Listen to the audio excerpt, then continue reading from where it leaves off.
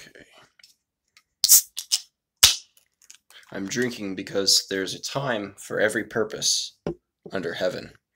And YouTube videos are the time for drinking, in my opinion. I wanted to talk about I wanted to say pagan, but it's not quite right. The nihilist book, the unchristian book, the not even Jewish book of the Bible. That book is Ecclesiastes. Ecclesiastes is probably my second favorite book of the Bible. Only second because it isn't narrative. Job takes that title, that honor.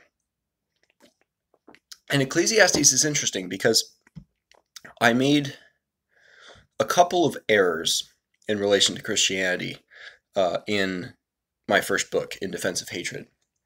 I did what a lot of novices do, and they look through their Bible for verses which support their own position.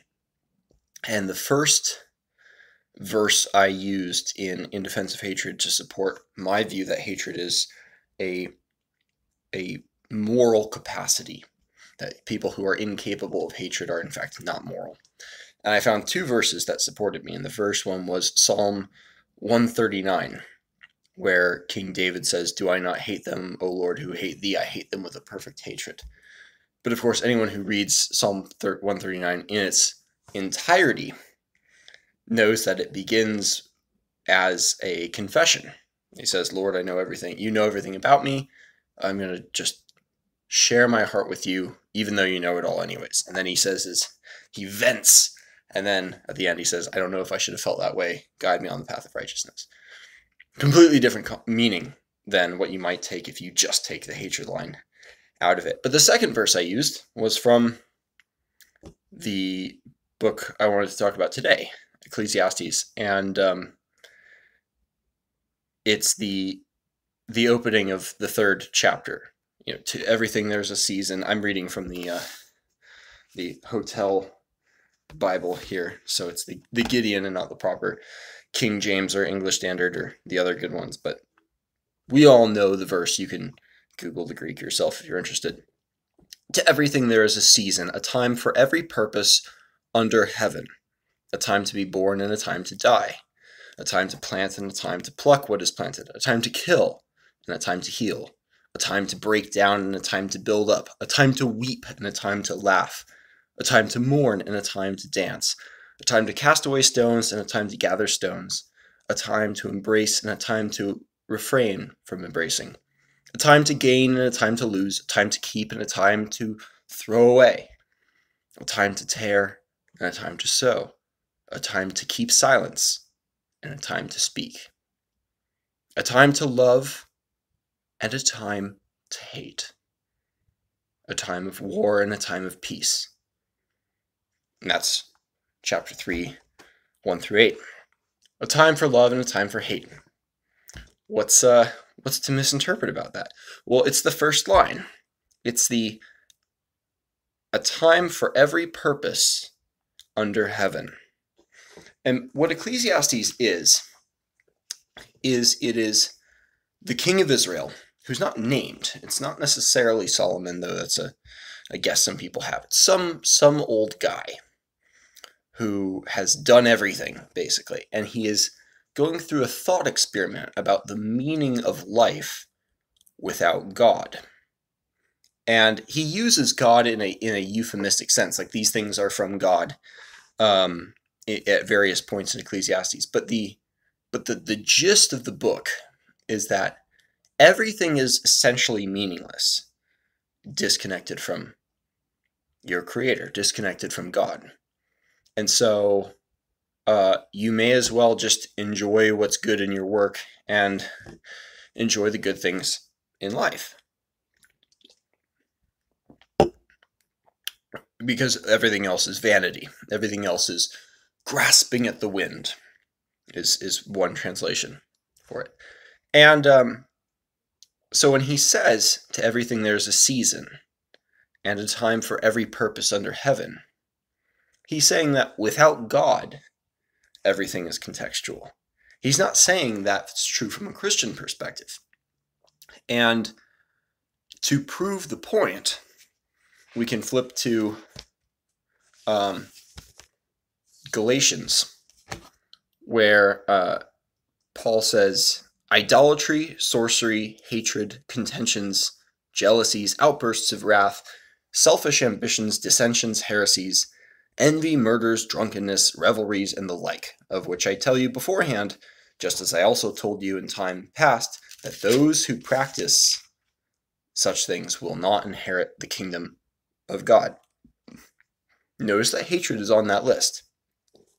There is no time for hatred in Paul's vision of Christian life. But the fruit of the Spirit, he continues, is love,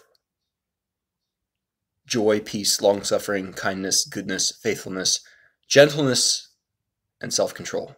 Against such things there is no law. Now,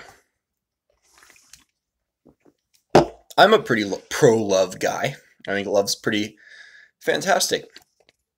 But I'm not a Crowleyite or a U2 love is a temple. No, love isn't a deity. Love is an expression of something having value. It by itself isn't, you don't love love. That's, I guess you could appreciate the feeling, but I think there are laws, there ought to be laws against love in certain contexts. There is, and I think most people understand that. But if you don't, the book to read on that is Vladimir Nabokov's Lolita, if you can stomach it. Most people read it as a book about pedophilia, because it is. The protagonist is also the narrator, and it's especially uncomfortable to read because he's speaking to you, the reader, directly, as if in a courtroom, sort of making his case to the reader about how he wasn't really at fault. It was really the young nymph who was in the wrong and who seduced him and so forth. But what's morally genius, in my opinion, about the book is that it presents the strongest possible case for pedophilia, which is that it is a form of love. And this used to be Christopher Hitchens' defense of homosexuality. He says not just a form of sex, but a form of love. Who could disagree? Who could disagree? But the same would apply for pedophilia, would it not? If pedophilia could be a form of love, well, who would we be to criticize that? But of course it's a reductio ad absurdum. All it proves is that, not all forms of love are moral. You can love the wrong things, or you can love them incorrectly. And I mean, this should even make sense to Christians. You shouldn't love what is evil. All the things that Paul's describing, envy, murders, drunkenness, revelry, and the like. Hatred among them. So what we see in Ecclesiastes is a view of balance, and the author even goes so far as to say is, you shouldn't be too wise either, because with much wisdom comes much grief, and with much knowledge comes much sorrow.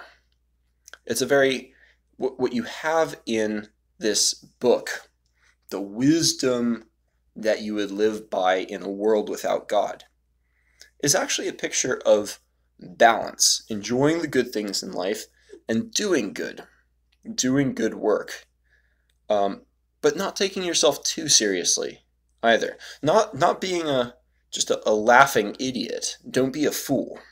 He's quite clear about that, and it's I think a genuine kind of wisdom that the Bible can provide outside of the context of Christianity, even.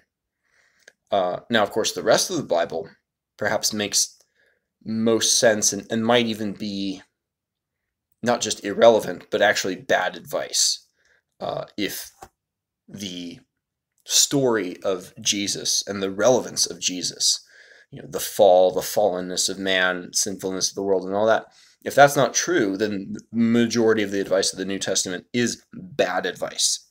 Do not take it, it is not moral. But what we have in Ecclesiastes is a depiction of wisdom without God. And despite the emptiness, the lack of objective purpose in the universe, you have no relationship with some personal creator of the universe who loves you as you. That's not a thing in Ecclesiastes.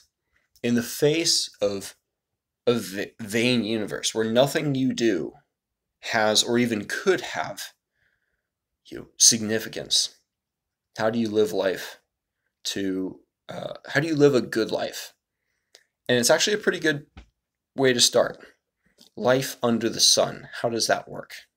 What does that look like? And I think it could be useful and beneficial, not just to, not merely to Christians, but also to non-Christians, pagans and atheists and nihilists as well. Food for thought, and read your Bible, or at least one book of it.